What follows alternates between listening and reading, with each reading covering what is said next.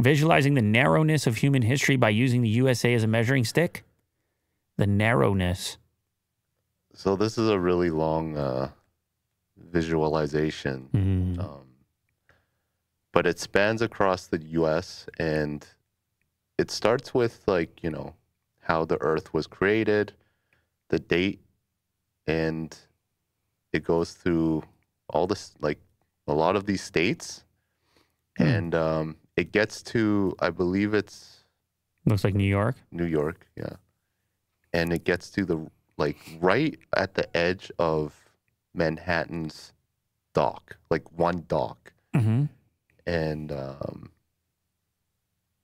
yeah, it's just an amazing, like, visualization on when, like, the humans actually come into, like, power, I guess, when they're born, and then when they, like, the present time.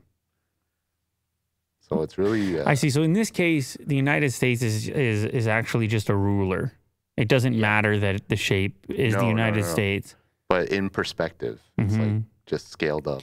Yeah, like the part of humanity that we deem or imagine as being significant is that, like, just the very last few minutes, few seconds of on the scale of this whole thing. Right. Wow. Right here. Bang, bang, bang, bang, bang, bang. Right at the very end. Press. Yeah. And then everything else. And that's it. Yeah. Some pretty Or the apple. Amazing pace there lately. Oh, that's a nice little tidbit. So where our lifespan is the size of the apple on this timeline. Pretty much.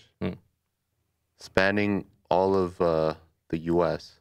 That is a really interesting visualization. The way that they've, like, there's, when you think of a visualization or data, but creatively, like how to enhance comprehension. Right.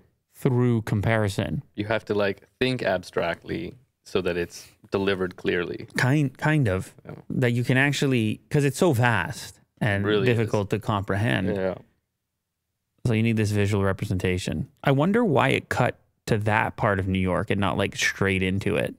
That's curious. Oh, because it's actually accurate from a latitude standpoint. Yeah. They stayed on that one very straight line across. Yeah. Whoa. Yeah. Well done. Yeah.